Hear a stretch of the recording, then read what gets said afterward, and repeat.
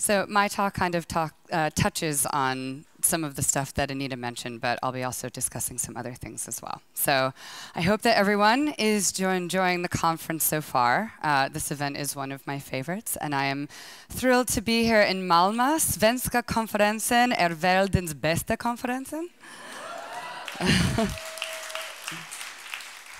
And this is not the first time that I have been to the conference. So for those of you who were here last year, you may have seen me speak in the other room about internet memes at the Collaborative Innovation Session. And I got to do that because my biggest claim to fame thus far is that I wrote my master's dissertation on lolcats. And one of the outcomes of that was quite a bit of press coverage. And along with that press coverage came a bunch of nasty internet comments. Now, you all just heard Anita speak about her experiences, and using the common vocabulary that pervades our public discourse on this topic, what both of us experienced could be considered online harassment.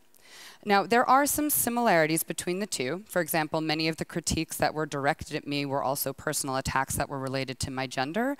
But overall, my experience with what I call online negativity doesn't even come close to hers. Like, it was an entirely different story. And this disconnect, the fact that our very different experiences both fall under the same umbrella term, indicates to me that we need to change the conversation that is happening around this topic. And this is at the heart of what I'm going to speak to you about today. So here's a little bit of fun history for you. The first academic article that addressed online negativity was released in 1984 by researchers at Carnegie Mellon University, and it looked at a decade or so of online behavior. So for those of you who might think that online aggression is a relatively new phenomenon, there's a choice quote that I'd like to share with you. Observers of computer networks have noticed uninhibited behavior for years. In the computer subculture, the word flaming refers to the practice of expressing oneself more strongly on the computer than one would in other communication settings. The Defense Communications Agency, which manages the 12-year-old ARPANET, has had to police use of the network bulletin boards by manually screening messages every few days to weed out those deemed in bad taste. So not only was this sort of thing happening back in the 1970s, it was happening when the internet was still ARPANET. However, it's important to note that I am not telling you this to argue that online environments are inherently negative or conflictual. In fact, I'm going to be arguing the opposite, that even though this problem exists within the online arena, it's actually not an online problem. It's a larger cultural and systemic social problem. So over the past few decades, there have been many attempts to address the issue of online negativity, aggression, and abuse. However, nothing really seems to be working that well, and some people even argue that things are getting worse. I don't think that we have an unsolvable problem on our hands, but I do think that there are three misconceptions surrounding this issue that are impacting our ability to effectively address it. The labeling problem, the anonymity problem, and the technological determinism problem, otherwise known as the computers are turning us into animals problem. Each of these issues involve a lack of understanding or misrepresentation of the beast that we are truly facing. When it comes to online harassment, we keep trying to fix the wrong problem, and it's not getting us anywhere. I like to think of it this way. If your house is cold because your window is broken, replacing your boiler is not going to help. Okay, so first up, the labeling problem. Right now, particularly within the press, there are two terms that we tend to use as catch-all descriptors for antagonistic behaviors in online spaces, and Anita mentioned them before: cyberbullying and trolling. Now, cyberbullying and trolling are definitely two categories of behavior that can be extremely problematic for some people. However, not every negative, critical, antagonistic, or hateful speech act can actually be defined as cyberbullying or trolling. In fact, trolling is a label that describes an entire set of behaviors, some of which are very problematic and some of which are not. Even the term online harassment, which we are using as an umbrella descriptor for this session, has a very specific definition. Now, I'm an academic, and we love to get into it when it comes to word choice and defining parameters. I mean, we will write entire papers debating the definition of a single term. However, what I'm talking about here is not a matter of semantics, it's a matter of policy implications. These terms are being used to group together a wide variety of behaviors that are very different animals and require different solutions. When we lump all of these behaviors into one or two categories, it undermines our attempts to protect people who are subject to severe harassment, overreaches, and chill speech that should be actually protected, or both. An excellent example of this is Section 127 of the United Kingdom's Communication Act of 2003.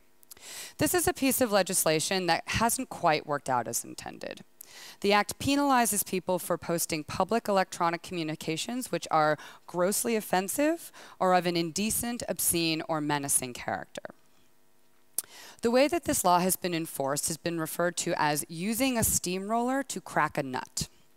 In two notable cases, one man was arrested for posting an obvious joke about a bomb threat on Twitter, and another was sentenced to 3 months imprisonment after making tasteless and inappropriate jokes about an abducted child on Facebook.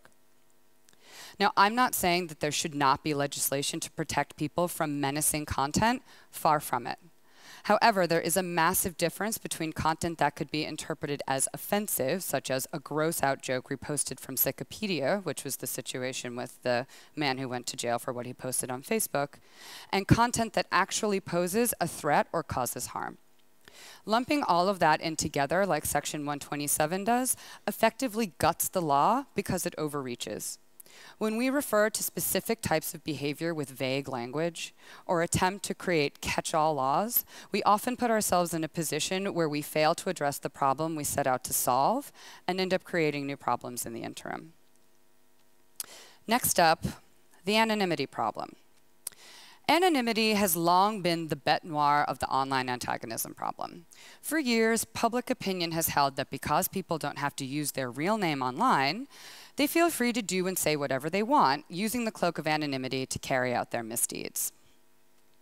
This has led industry leaders like Mark Zuckerberg of Facebook and Eric Schmidt of Google to push for a real name policy, claiming, among other things, that it will increase civility online.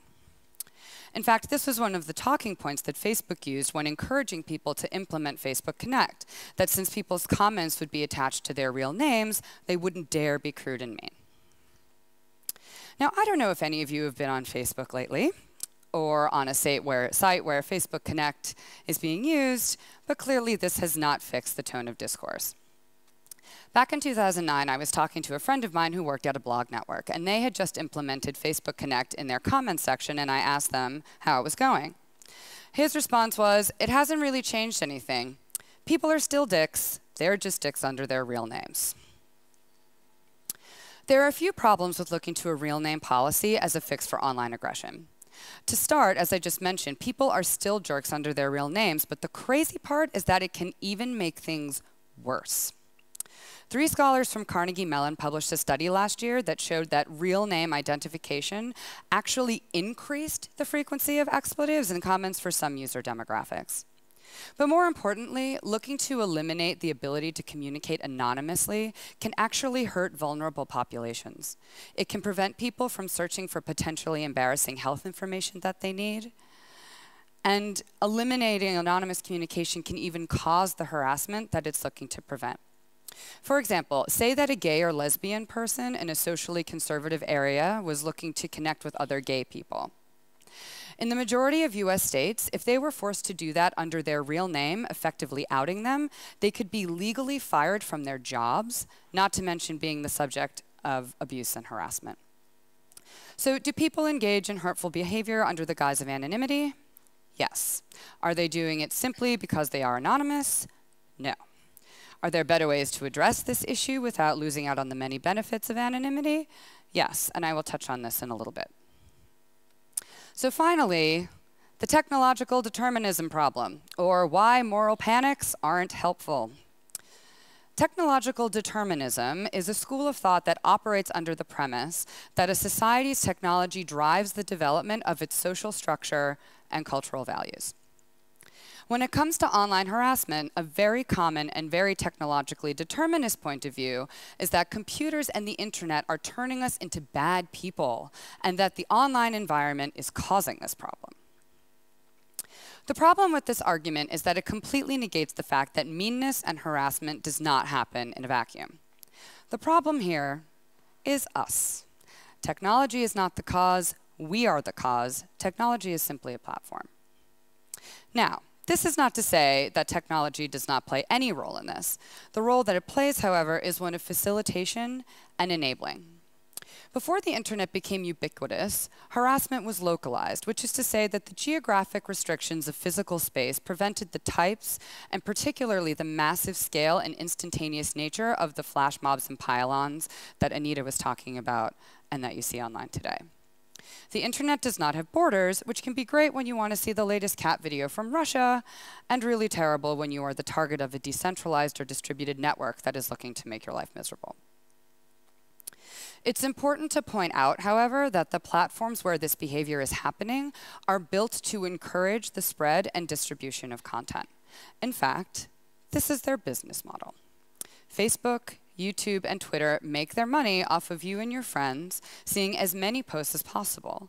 And the infrastructure that supports good sharing or virality also supports bad sharing and virality. For many media companies, meanness is profitable. Controversy sells. If you look at some of the most popular websites, they are just like sensationalist newspapers that use celebrity and political scandal to make money. Whitney Phillips, who is one of my absolute favorite researchers, has pointed out in her work that the tactics used by trolls actually mirror the behaviors and the rhetorical strategies of the American mainstream media.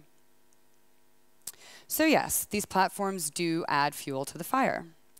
But the actual fire that we're talking about here are the cultural logics and beliefs that underpin all of this behavior. Content is not a virus. It doesn't infect us and use us as hosts. We actively pass this content on, and we often do it because it speaks to us on some level.